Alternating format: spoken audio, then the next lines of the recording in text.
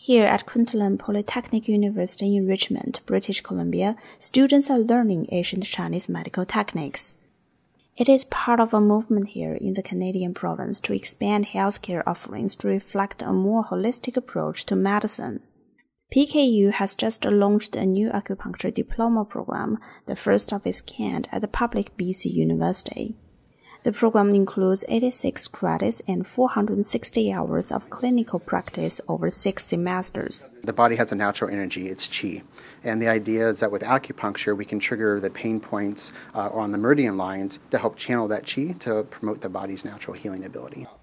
Dr. Flokowski says the school launched after the BC government sought to introduce a mainstream acupuncture program at a major public university.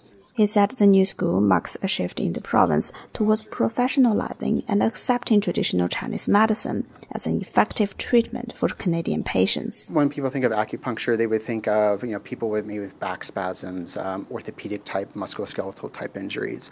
Acupuncture can also look at allergies. So people have bad allergies and they don't want to take heavy medications during their times. Acupuncture could be a form of therapy that could benefit them. Michelle Chan is one of the school's first students. She says her aunt encouraged her to learn more about her Chinese heritage, and through that, she discovered traditional Chinese medicine.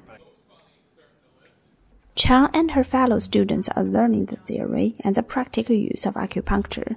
They have been teamed up with several certified clinics in the Vancouver area to observe and eventually treat patients under supervision with acupuncture. Originally, I got my degree in biology, so I've considered going into Western medicine and apply for med school after graduation. But then I feel that Chinese medicine is also in demand because there's Chinese medicine and Western medicine could be working well together to promote the idea of holism of healing the person's body.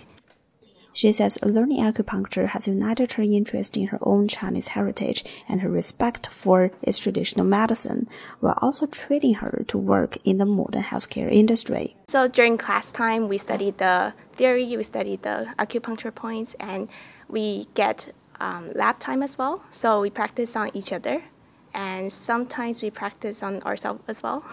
Acupuncture in BC is regulated by the College of Traditional Chinese Medicine Practitioners and Acupuncturists.